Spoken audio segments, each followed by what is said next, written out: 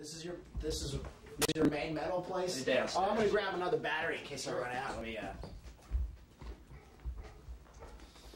Oh God.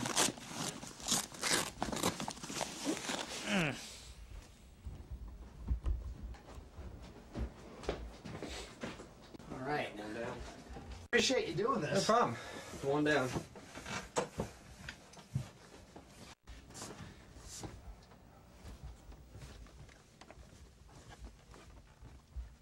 I don't know what you want to see or look at. Wow, you got a KISS pinball machine. Awesome. Holy smokes, look at this. Jeez. Golly, it's like a shrine down here. That's what I've been doing since I've been like 12 or something. I started my record collection. Starts from A and goes all the way to Z. All the way around? Yeah. So this is A? A all the way down to, what is that, J, and then the J's pick up down there and run all the way I down. see. So first floor, first A through J, and then J through T, and then the T's through the Z's over there, and all the compilation albums and stuff. These are some Priest Japanese singles. These go for, you can get them anywhere to $100, $150 a piece. Did you get them at the time when they came out? Unfortunately, no. No, I didn't. I couldn't afford them at the time, but yeah, and my Alice Cooper singles probably have more Cooper singles than anything. They start like right here and go all the way back to about here. My Thin Lizzy singles too start about here and they go all the way till about there. Have a lot of them autographed and stuff, but yeah, they're worth a lot of money. And over here's my CD collection. I'm a big vinyl buff. I like vinyl better than CDs. I have a pretty decent turntable here. If you have a decent turntable, I think they sound better than CDs. Have a lot more bottom end to it. Of course, you hear the clicking of the record, but that doesn't bother me at all. And of course, my CD collection. Some things you have to get on CD because they're not on vinyl. But what I like about vinyl is the album covers, the gatefold sleeves, the inner sleeves, just a neat packaging. So you were a beer can collector? In the 70s, yeah, when I was in probably 5th grade, 4th grade, something like that. I had all these stored at my parents' house when I moved out. They're telling me we're going to do these cans. I was somewhere where I saw them all over a wall. I said, cool, I'll cover one of my walls with them. So that's what I did. That's pretty neat. And this one was cool because it had Thin Lizzy listed on it. I brought this home from Sweden. When I was over in Sweden, I had to bring it home. It had Thin Lizzy on it. What I'll show you here, I was telling you that I started a fanzine in the early 80s, and this was my first issue of Grinder. This band Overkill we put on the cover. I was told years ago by a couple members of the band we were the first magazine to ever put them on a cover, and they've gone on to, they've probably done somewhere between 10, 15 albums. They're known worldwide. There's a shot of Rob from the Civic Center in Baltimore. Wow. That was on the Screaming for Vengeance tour. What year was Screaming for Vengeance? 82. That was at 82. And you were there? Yes. That was one of my favorite concert memories because I was, like I said, a big Priest fanatic, and I wanted to go. They came around in 1981 on the Point of Entry tour, and I wanted to go. My parents would not let me go. My brother and his friends were going, and for certain reasons, she didn't want me going with them and her friends, and I was pretty upset about it. But I got to see them the following year, Screaming for Vengeance. I got to go, and that was a big deal for me. It was like seeing, at that point, they were the biggest icons in my life, probably, was Priest. You know, and going to see that show, Maiden opened for them then, too, on their Number of the Beast tour. But seeing Priest that night, that was one of my favorite concert memories to this date. No doubt about it. All right, I guess we'll start out with Rock-A-Rolla. This is their first Priest album. And this here is, I wouldn't really call it a heavy metal album. It's more hard rock. I think they were, at this point, they haven't quite got their style down, which they became known for. It's a great album, though. I mean, there's songs like Never Satisfied on there that are just great songs. This album came out, let me just double check here, make sure I'm telling you right. Yeah, 74. This album came out in 74. Great album. It's more considered a hard rock album. It's one of the most, a lot of Priest fans don't really, this isn't one of the top ones on their list, but I think it's a very important album. Great album. These songs had been around for a while before it finally got recorded, but it's a hard rock album. Definitely a good album. They were just kind of, at that time, establishing their style. Hadn't quite followed in. This is just another pressing of Rock-A-Rolla. Okay, this album here, Sad Wings of Destiny, I consider to be one of my favorite albums of all time. I think that this album is just superb in every way. The vocals on this album are yet to be touched. I mean, they're just glass. They're like glass. They're in great vocals, great songs. Some of my favorite songs of all time are on this album, that being Dreamer Deceiver and Victim of Changes, two of my all-time favorite songs ever. This album is, you know, classic to just about anybody. A lot of people that didn't really follow Priest, they go back and hear this album, don't think it's quite a metal album. The songs on here are definitely metal songs, and like Genocide, Tyrant, Ripper, all of them are considered classic Priest songs. Same with Victim of Changes. One of my favorite albums. I think this album kind of got discovered more a few years after it was out. This is just another pressing of it. Different countries, different record labels, something like that. Sin After Sin, another great album. This came out in 1977. Was produced by Roger Glover of Deep Purple. This album was even getting closer to that Priest sound that they had already pretty much established. This just kind of finalized it. The production on this album's a little dry, but you know, Sinner is a popular Priest classic off this album. Definitely a pretty good album. This is 77 that this was. This is just another pressing of the album. This is like with a gatefold sleeve from I believe this is from Spain. No, Argentina. This is an Argentina pressing. Same album, just different cover, different picture sleeve. This is just a best of picture disc. This is a bootleg album from '78. It's just a best of album, regular album. Now this here I think is definitely another one of the greatest albums that exist, Stained Class. This was definitely, I think at this point, '78. I'd consider this heavy metal. Songs in here were just incredible. You know, all the songs. Beyond the Realms of Death's another one of my favorite songs. You have stuff like Stained Class, the title track. Exciter's another Priest classic. Saints in Hell. And actually this album is the album that unfortunately got notoriety for the wrong reasons. I forgot what year it was. A couple kids committed suicide. Claimed it was listening to Judas Priest album, and it was the song Better By You, Better Than Me, third song on side one. That was the song they were saying had backwards messaging that told them to do it, and the two kids went to a playground and had a double suicide, whatever they call it. The one kid shot himself in the head, and the other kid picked up a gun, shot himself, but he didn't die. He was still alive. He was all, face was all totally deformed, and they did a documentary on that, and they interviewed him, and he said Judas Priest was the reason he did it. But they went to court, and Priest won. You know, they looked in the kid's background. There was history of suicide in his family, and drug problems, and alcoholism, and all those family malfunctions. But this album, if you ask most bands, people, this is one of Priest's best albums I think they've ever done. Great album. This is, I consider this like one of the first pure metal albums. I mean, there's a lot of metal albums before that, but this one solidified it. Now, had you discovered them by this point, or? No, unfortunately I didn't. I still did not know about Priest at the time this had come out. I've heard of the name. That was about it. This is just an EP of Take on the World. This is a clear vinyl EP of Evening Star. It's a clear see-through vinyl. See, it's I miss vinyl. Where is it? You can see it's a clear. Wow. It's not a picture disc. It's a clear see-through single of Evening Star. This is another Priest live bootleg. This is the first live bootleg album I ever bought in my vinyl collecting days. I bought this one. The sound was horrible. I think I paid a lot of money for it at the time, and I was disappointed in it. But now I wouldn't part with it for anything, as I learned to appreciate the bootleg recordings in due time. This here, Killing Machine. This album is entitled Hellbent for Leather in the U.S.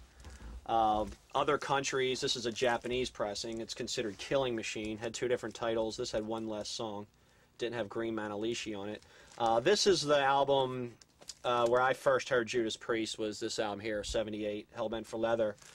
This album they were changing a little bit, like Stained Class and Sin After Sin and Sad Wings. Songs were a lot more complicated, and the lyrics were a lot more in depth. But on this album here, they started making the lyrics a little simpler.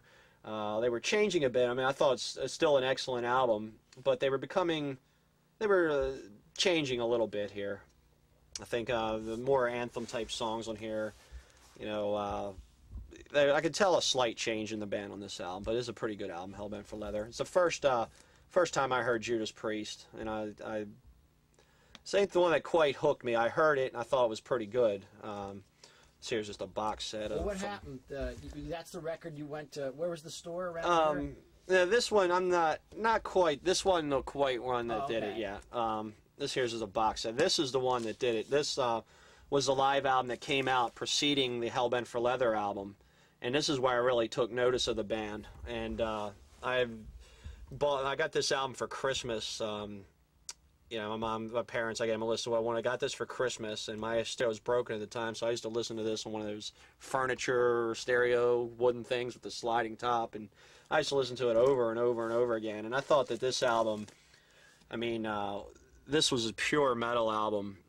Songs in here like Exciter, Victim of Changes, Tyrant, Genocide, Green Manalishi. The whole album's a classic. I know there's a lot of stories about this album that it really wasn't. This is a live album, but there's a lot of talk that it should be called Unleashed in the Studio because a lot of it was done in the studio. But I think this album here is the one that, you know, if I had to pick a heavy metal album, say here's heavy metal, I would hand this album to somebody and say this is what heavy metal is. Here they had this is like when they first establishing the look, all the leather. Well, actually, it started on Hellbent for Leather, but here they're wearing all the leather, the Flying V guitars, a trademark in metal. You know, Halford with the shades, the leather, the chains, studs, motorcycle. That's like, this is probably the metal image. This is what they, a lot of metal singers, and you know, based their image on.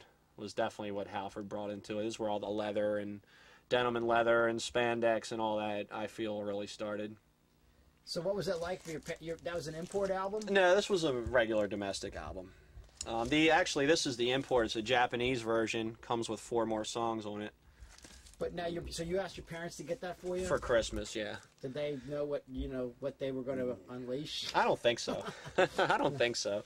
I was getting more and more into music, but you know, after this album, this was a live album, and there's most of the songs on this live album are on the previous albums I've showed you. A lot off of Sad Wings of Destiny, Sin After Sin, Hellbent for Leather. There wasn't really anything from Stained Class on here, I don't believe. Oh yeah, except for Exciter was off Stained Class. But this introduced me to the older albums. When I got into this one, I went back and got these older albums that I had shown you, and really familiarized myself a lot with the band at that point. So how much money were you spending at this point? Well, at this point in my metal buying days, I didn't have a job. You know, I was in like junior high school. I'd do what I could to get money, mow the lawn, do chores, get an allowance, and I would save all my allowance so I could buy metal albums. Me and my friends would all buy different ones because none of us had jobs. That way we all had everything. You know, if each one of us took turn, you know, bought something different, we could all listen to them and tape them and whatnot. But somehow you still wound up with everything anyway. Oh, eventually, yeah. Eventually I got everything. This is just a Japanese pressing. This is a bootleg live album. Okay, here is the next studio album after Unleashed in the East. And this kind of, where Hellbent for Leather was changing, this is what it changed to.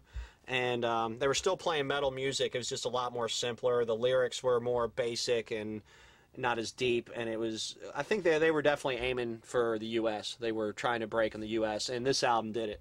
The big songs off this is Living After Midnight and Breaking the Law. That was probably the first 2 big Priest songs in the U.S. And they got some radio play before this, but this album here was their American breakthrough album. I mean, they were doing good in Europe on the other ones, but this one here definitely, again, they definitely have the metal look on there. I think it's a pretty decent album. The songs are a lot more basic and all, but there's, you know, songs on here like Rapid Fire and Stealer and Metal Gods, Grinder. A lot of them are, you know, Priest classics. What year was that? 1980. This is 1980 that this album came out. Actually, I started my magazine Grinder. I picked the Priest title to start it. That's where I got it from.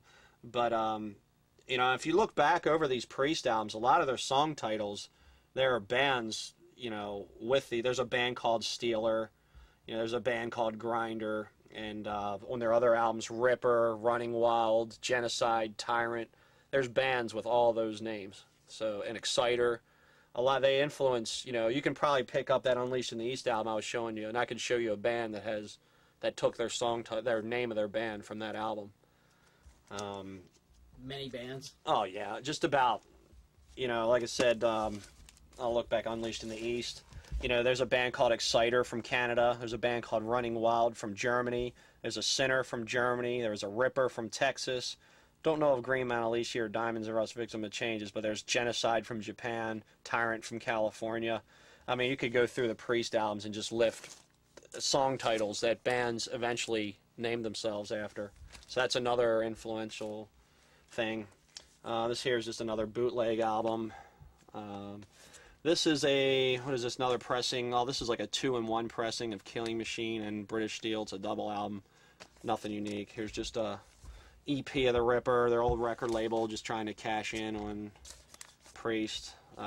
Promotional Living After Midnight single. This was sent around before British Steel came out. They just sent it around to their record radio stations promoting it. Here's the UK single of Living After Midnight. Okay, here's the single of Hot Rockin', which is off the next studio album. Do you remember the song list from that first show, or were you a person who writes down song lists? Some people... No, I don't. You know, I did a couple times here and there. That always seemed really extreme to me when people like got notepad where like write down. Yeah, I never really did that too much. Hard to enjoy the concert. Yeah. You keep having to write down Exactly. Here's just another promo heading out to the highway promoting the upcoming Priest album, Point of Entry here. It's two different versions. This is the European pressing of Point of Entry, and this is the U.S. pressing of Point of Entry. This album was changed again from British Steel. This is a little bit more lighter. At the time this album came out, I liked it a lot, but now I look back over their collection, I consider it, you know, kind of down the list. It was just, I don't know. At the time, there's a couple good songs on here a lot. Like, I think Solar Angels, Desert Plains are pretty good songs. But they had hits with Heading Out to the Highway and Hot Rockin' were a couple big hits off here. They toured in '81 with Iron Maiden on Maiden's second album, Killers, was out. Same time this came out. And so that was a great bill for '81, Priest and Maiden. They played the Civic Center in Baltimore. They played the Cap Center in D.C.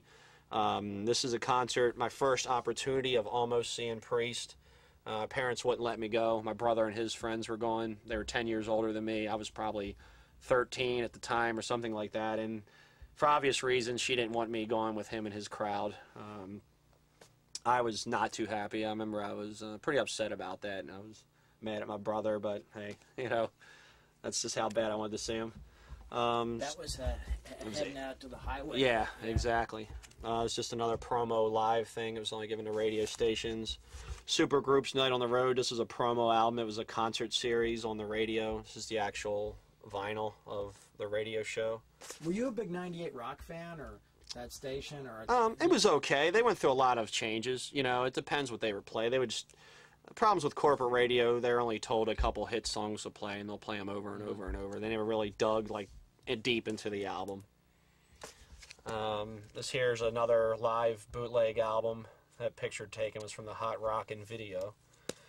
Here's the next studio album they did, and this was a great album, Screaming for Vengeance, a big step forward from Point of Entry. This album really, I mean, Hellion Electric Eye, that song was just totally metal song that I totally got into, this whole album. This is the first tour I saw Priest, '82. Again, Maiden played with them. Baltimore Civic Center, first time seeing them, and it was a big, I was telling you before, it was a big concert memory for me, because I was like, at this time I was like junior high school. These guys were my icons. I listened to them day in and day out, and it was a big deal for me to see these guys on that tour. MTV also showed a concert of them around this time. What year was that? '82, the album. MTV showed a concert from it. And there. So that was a... So, actually, I think that footage you have from on the end of Heavy Metal Parking Lot of the band playing may have came from that concert tour. You're right. That's probably... They must have released it on... yeah, they released it on videotape. Yeah, they did. We took it from a video. I'll finish going through. Here's just a EP, and then their old record label just trying to cash in on some of their stuff. Same with this, like a white vinyl Tyrant 12-inch. Neat for the collector, but songs were all issued before. Just a old company cash in. Same with this interview album's a promotional Jim Ladd interview show. It was a radio show. Another Jim Ladd album. King Biscuit Flower Hour radio concert used to come on all the time. I forgot that guy Jim Ladd. Yeah, he used to interview the band. Yeah, it was called Interview was the name of his show. Is he still around? I don't know. I have no idea. That stuff. I remember they used to. Yeah, they get all those bands and they press them on the vinyl. Yeah, like these here were. This is what the radio would actually play. This is like the King Biscuit Flower Hour of a concert. Here's like a best of tour picture disc. They only sold that on tour, pretty rare. Bootleg album from the show they did at the US Festival. Another compilation album of their old record label cashing in on them. What do you think of the album design? I mean, that kind of, was there a particular artist that they always worked with? On this album here, this guy Doug Johnson did this Screaming for Vengeance album. It was just the American pressing. Yeah, they used him on a couple albums. This is the Hellion, was the name of the creature on here. A lot of bands started taking on kind of mascots or something. Priest never quite did, but they started this mechanical looking I guess Iron bird. Maiden had Eddie, yeah, exactly. Here's another bootleg album from '81, I believe. Another live bootleg album. Another live bootleg album. Another bootleg live album. This is a bootleg, like, picture disc, interview picture disc album. Here's the next studio album after Screaming for Vengeance, Defenders of the Faith, 1984. Again, similar artwork, just a different creature on here. I think this was called the Metallion, the creature on here. This is a pretty good album. Another one of my Priest favorite songs is The Sentinel, which is the fourth song on here. Great classic epic album. Free Will Burning was pretty ripping. Eat Me Alive was pretty good. It was a pretty good album. Not quite as what Screaming for Vengeance was, but still a decent album. And this was 1984. Metal was, you know, going on pretty well. It was starting to change around '84 a little bit, which we'll get to in a couple of records here. This is a very rare album. This goes for, I bet, $100 to $150. It's a Japanese-only best of album. Came out, nothing rare on it, just a rare special Japan DJ copy. Here's another bootleg album, live from '84, Rob with a Woman. I think that was taken, they did a photo session of a Penthouse women with Rob. And I guess this, you know, he doesn't look too comfortable there with a woman. I don't know. That was all stage, whatever, I guess. That one, was it in Penthouse? Did they actually print the picture? No, it was. It wasn't. They just. I think Priest management got a couple Penthouse models just to take some shots with Priest. So. What year was that, you think? I'm gonna say '83, '84. So all this is going on in the '80s. Yeah. So '80s was a real metal heyday. Yeah, that's when it started coming to life and becoming popular and radio accessible in the U.S. For sure, big time. Bands like AC/DC, Priest, Sabbath, Ronnie James Dio eventually in '83's solo albums, Maiden, that was all getting radio airplay. Even Van Halen was kind of tossed into that category. You know, I could see their earlier albums had a type of, a little bit of a metal sound to it. But yeah, this is the '80s where that metal stuff started getting big. And yeah, see, you gotta have to give us a whole, like, you know, reason for that. Yeah. But I don't know. Go ahead. I'm going to run out of battery in a second, but I'll switch. Finish going through. It's just an EP, a single, a Free Will Burning off the Defenders album. It's promotional. Love Bites picture disc has the bite taken out of it, just in the corner. Just a promotional item. Another EP single. Another single. This coming with like a stencil and stuff in it. Different pressings had different stuff. Another King Biscuit album. Another bootleg album. Okay, here we are. This is Turbo. This is, the time this came out, 1986, metal was changing a lot. It was branching off into two different directions. The record labels were stepping in, making the music more accessible, more commercial sounding, more radio friendly, more lyrics were getting a lot less, very simplistic, juvenile. A lot of bands were going this direction. That was the sound, how the metal scene was changing. And Priest, to compete with this movement, had to, they did this album. And I think this is probably one of my least favorite Priest albums ever. I think they just totally sold out on this album. They were experimenting.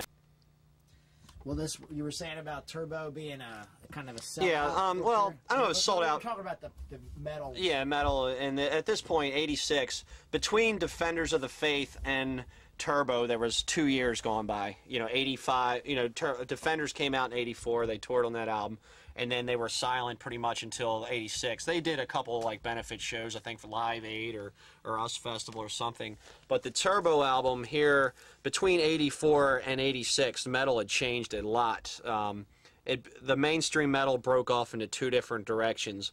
One direction, the metal was getting heavier, faster, aggressive, tuned down more, just really raw and aggressive. Where the other direction, the metal was getting more cleaned up, more polished, more radio-friendly, more accessible to a bigger crowd, selling more albums. And Priest, to compete with that, decided to choose that direction. And doing so, they just the lyrics completely changed. The lyrics on here are very juvenile, I would say. Stuff like parental guidance and private property and all that kind of stuff. The lyrics are just very juvenile. They were just aiming for a younger, more radio-friendly crowd, and metal was going in that direction. The bands were wearing fancier clothes. They weren't as scraggly looking. They were using hairspray and bandanas and the spandex. They were actually, in a lot of bands were becoming more feminine looking, I would think, with the hairspray and the feathered hair, and it was just becoming more accessible, more polished, more cleaned up, and Priest went in that direction. For financial reasons, this album did good. Sold well. They, sold out tours all across the world. But for the true metal fan, a lot of people felt that they had betrayed the traditional metal thing and went in this direction. And I could see why they did it, to sell albums, but a lot of the true fans feel as though that they had kind of left. What was your feeling when you got? And this was, what year was this? 86. So this was when we did Heavy Metal Parking Lot. Exactly. It's when you did 86. The tour. Yes, it was the tour. A lot of the regular metal fans were still at this tour, just to Priest were. Just to support Priest, because what they've done, out of respect for all the good music they've done. But and this also opened doors, since they were becoming more accessible. It opened doors to a whole new fan base, because they were becoming more radio friendly and the music was more polished. A lot more people were getting accessible to it. I know a lot of people that didn't like the earlier Priest stuff. It was too raw and too heavy, or too But when this came out, I know a lot of people that. It was more, they liked it more. It was more lighter and more gentle, or whatever you want to call it. It was a lot more accessible, and it opened doors to a whole new fan base for them on this album. To pick back up where I left off, this is just another, again, Rob with a woman. This is Rob's Turbo look. You can see the feathered hair, the fancy clothes, but there he is with another woman. I don't know what's going on there. This is just a bootleg live. Yeah, you can see their look here has drastically changed. This is Turbo. They're just a lot more, I don't know, groomed looking or something, I don't know. Other Turbo EP, another bootleg album. This was a live album they did after Turbo. I didn't think too much of it. It was very studio done. It was done on the Turbo tour. Didn't really think too much of that one. This is another bootleg album here. And this is Ram It Down. This is the next studio album after Turbo. It was, at this point, this was 88. And since 86, metal had changed again. It took them 2 more years to do an album.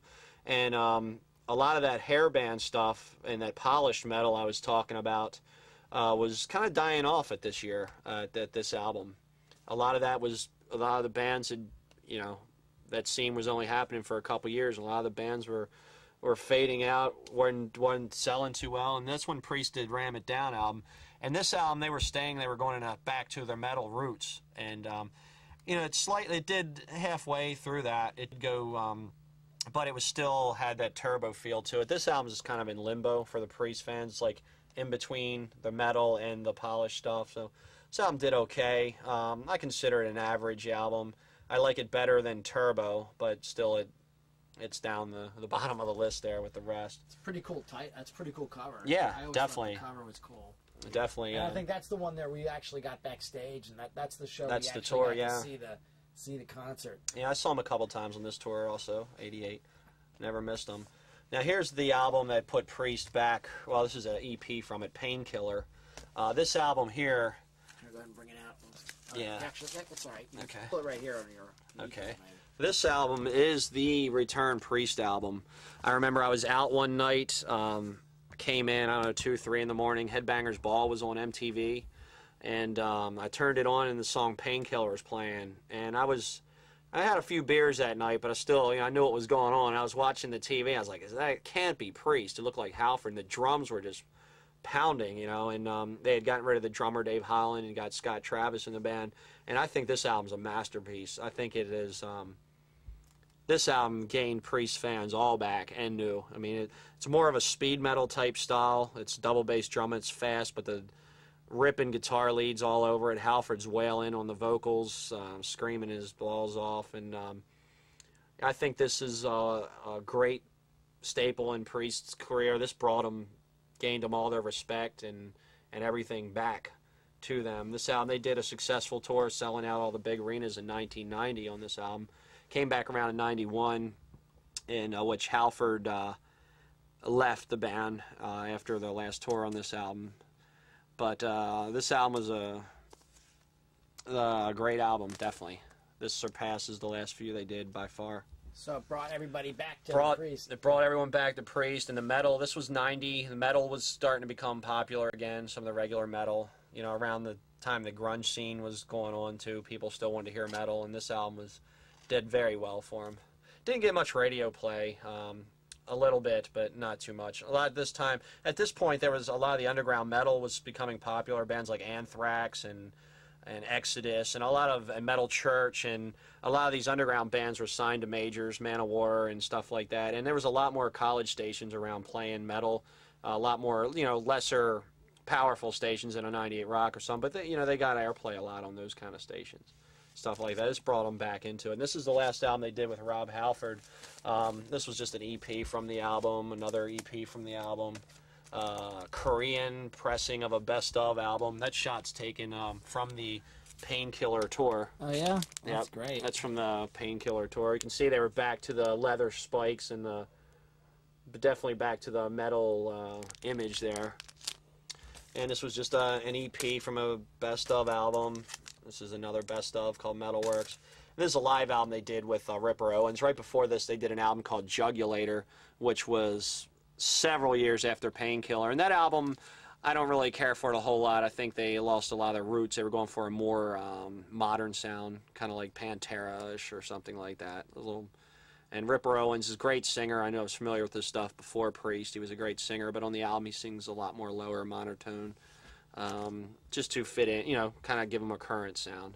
And right now, Priest are getting ready to release a new album here in the next couple months.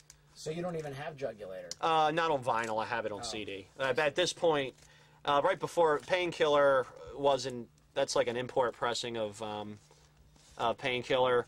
Painkiller never came out in the U.S. on CDs at this point. I mean, on vinyl. At this point, vinyl was gone and CDs have taken over. So these were just imports, bottom ones, because vinyl was still coming out in Europe over there. I see. So that's my quick run. That's my quick rundown of Judas Priest. I could go in hours about everything if need be, but that's my quick synopsis of the band. And that's really, the thing is for us. I mean, with the heavy metal parking lot, we were very fortunate that we got them. I think. Yeah, because you called them right at their transition. They still had their old fans, and they were getting new fans. And I think on Turbo, some of the old fans were still going to the shows. Maybe didn't care for the album, but were going to the shows. And all their new fans that the doors had opened up to were at the shows. So they were selling out arenas that they were very popular at that point. No doubt about it. This here is a Judas Priest British Steel cardboard display promoting the British Steel album. Folds here, and this was something they would hang in the record store. One of my many Priest memorabilia. I have a ton of it. There's a Priest British Steel Carnival mirror. A lot of different promo stuff here. Like here's a Painkiller promotional Saw Blade CD. They did Judas Priest barbed wire necklace. From the Painkiller era. Judas Priest studded wristband.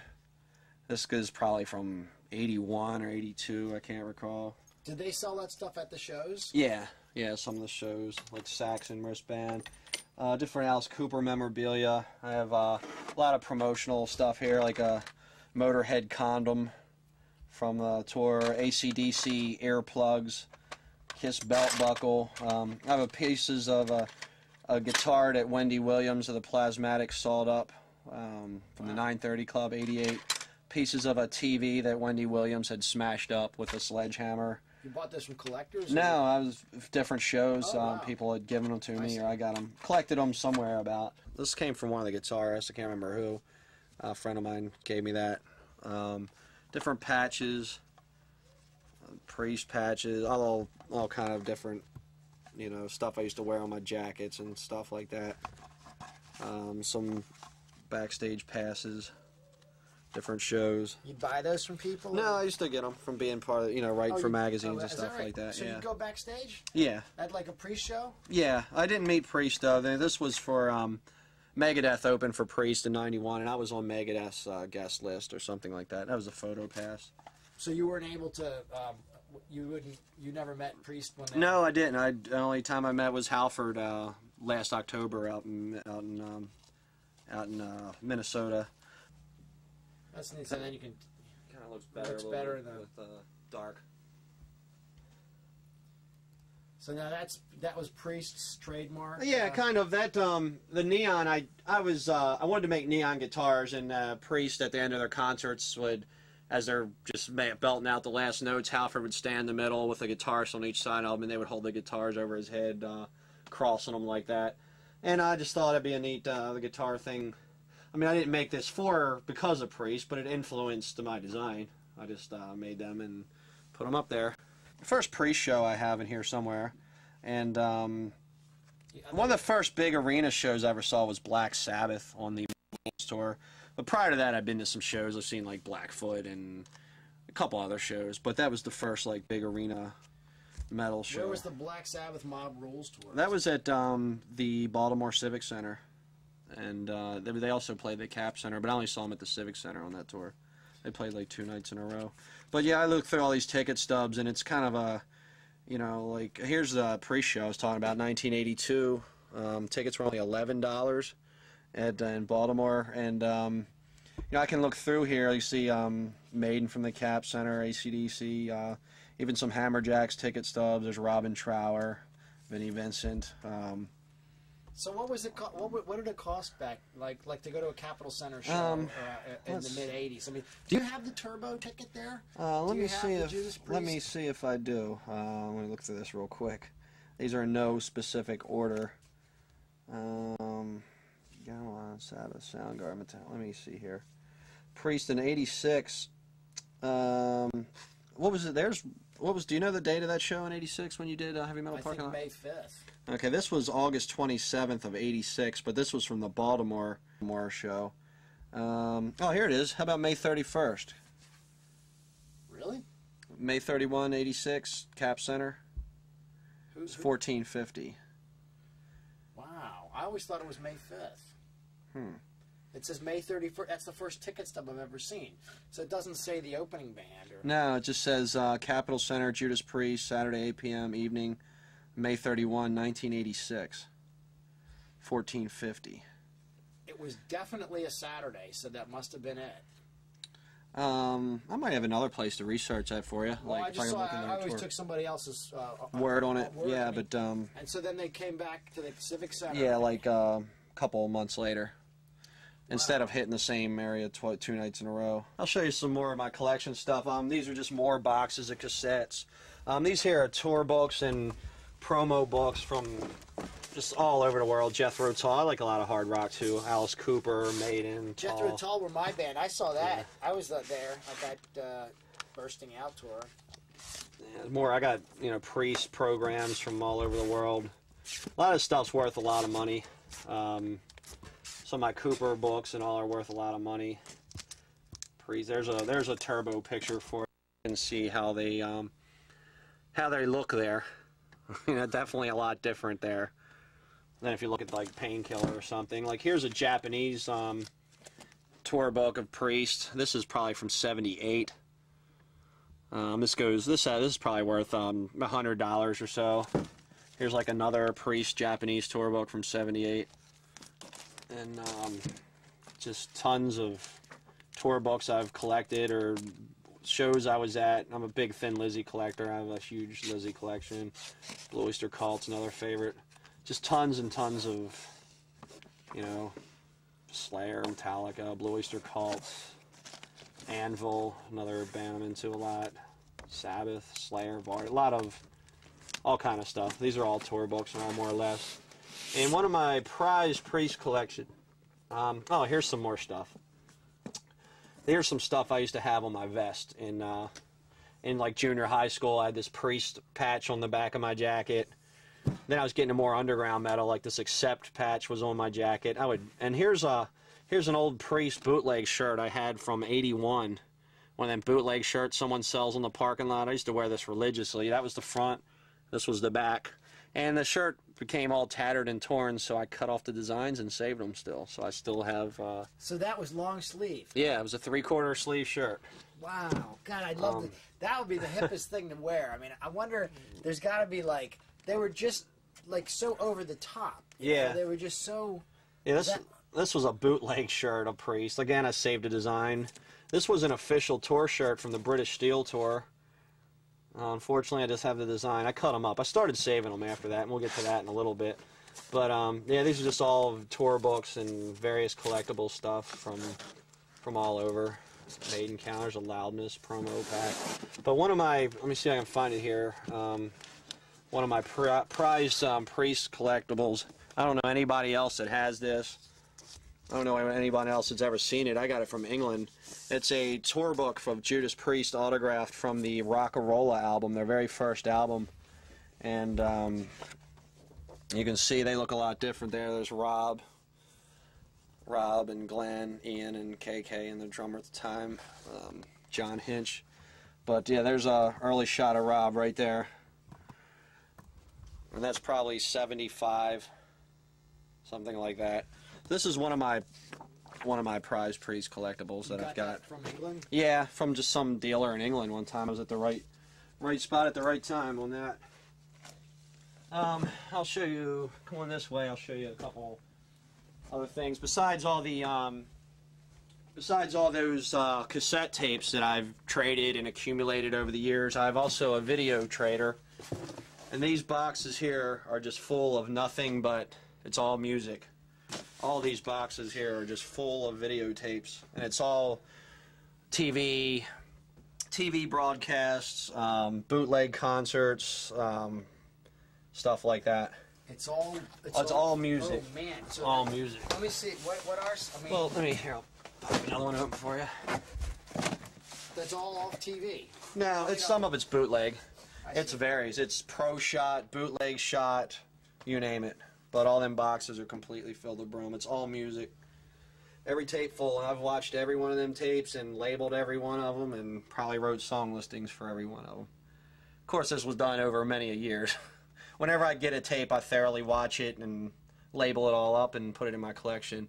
Except I can get behind, like you saw that upstairs, that box. Once you start to get behind, it's all over. So that's my video. How would you stay on top of it? I mean, with having a life, and this was your life. Well, yeah, I stayed on top. I try to have a life. I do have a life outside. I like to do a lot of other things. But, you know, I get a tape. You know, I try to watch it in a day or two, within a couple days of getting it. That way, I never got, because I'm way behind now. I mean, what's here? What's on some of this? There's like Slayer from San Francisco, Mentors from Lemoore, New York. Would you shoot these, or were they shot by somebody else? I've shot a couple, but a lot of them were shot by other people. You know, some of them are like from TV broadcasts and stuff like that. Just all kind of stuff, from AC/DC, King Diamond to Death, to Stormtroopers of Death, to The Accused, GBH, Bad Brains. Everything. Were you a Bad Brains fan? Yeah, I was, definitely. They're a pretty intense band. I like them a lot. I saw them actually when I was a kid, you know, at DC Space, you know, back in 1980 or 79. Yeah, but this is most of my video. You saw that box upstairs, and that box upstairs is a result of not keeping up on it. This here is most of my old shirts. These are pretty small. These are ones I was probably wearing in junior high school. And, you know, before I showed you the ones I'd cut up, but after a while I just started saving them. And a lot of these are ones I wore religiously in school. I bought this shirt at that Mob Rules show at the Baltimore Civic Center in '82. I used to wear this all the time in school. See, it's pretty faded. Yeah. Size medium. I'll be lucky if I can get this over my head at this point. Hey, you know what? It may, you know, it's crazy. It may fit. But yeah, this was one of them 3/4 sleeve shirts. Yeah. I do have some Priest shirts. To take a look through and see what's all. There's a Mentor shirt. Yeah. That's right. Yeah, I've got some big Priest shirts. I'm sure I do. They're probably just not in this box. What I'm going to show you before I forget. Where is... See if it's in here.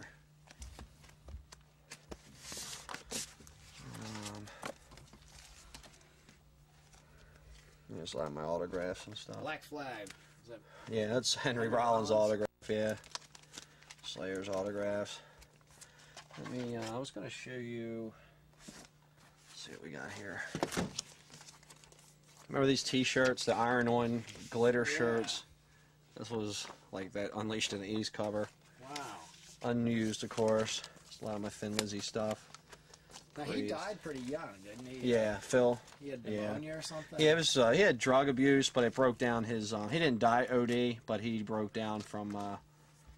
the immune system broke down. There's another shot of Rob with a chick. Wow. That was that. And Cream. Yeah.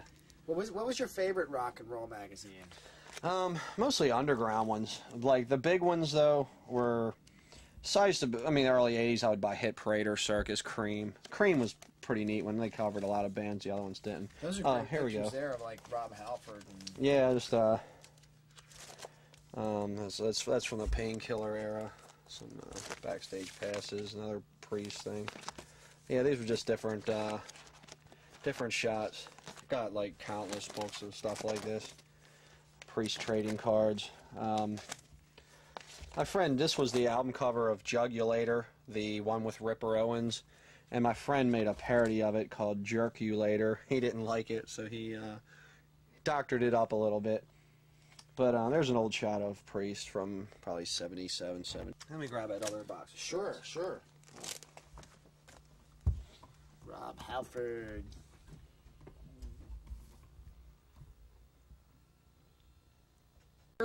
Not that there's any money yet, but you're hired. You're you're definitely a consultant on this project. Share my collection off, anyone, you know. You're consulting on this. This is